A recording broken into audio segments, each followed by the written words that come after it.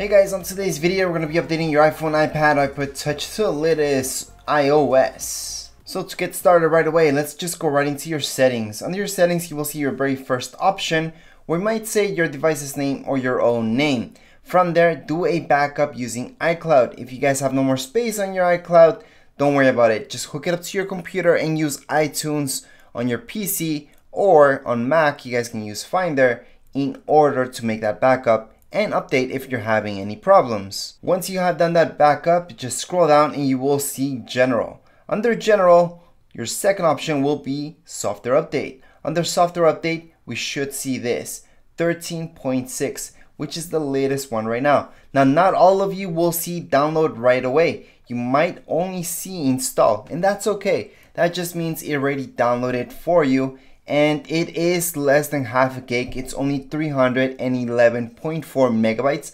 So this is a quite fast update. So even if you guys have slow internet, this will go pretty fast for most of you. So right now we're just gonna tap on download and install.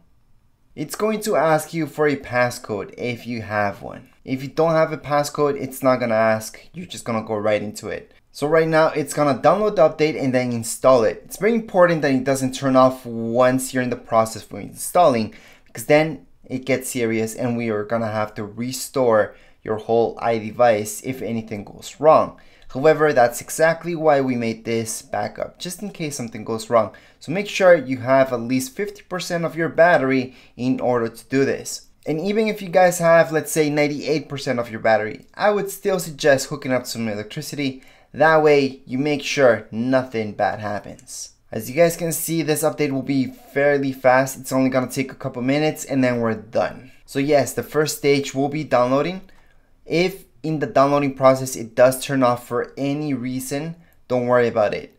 Downloading can just restart and that's it. However, if this turns off for any reason once it's installing the update, then we might get a huge error in the software itself and we will have to restore it. That means erase everything from within our iDevice and then load it back in, since we did make that backup. But that's only the worst case scenarios. What we usually do see is an Apple logo later on, a loading bar, and then it's just gonna restart and then we're done.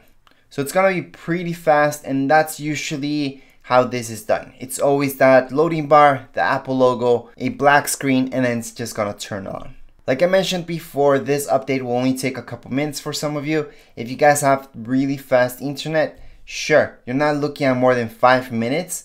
However, for most of you, this could take anywhere from 10 to 15 minutes.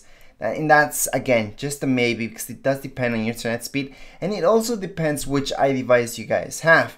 Newer iDevices will take shorter time since they are a little bit faster. So after just a few minutes, we should see just this install now. So let's just tap on install now, and it's gonna verify, and then it's gonna just restart black screen. After that, we should see, like I mentioned before, an Apple logo and a loading bar.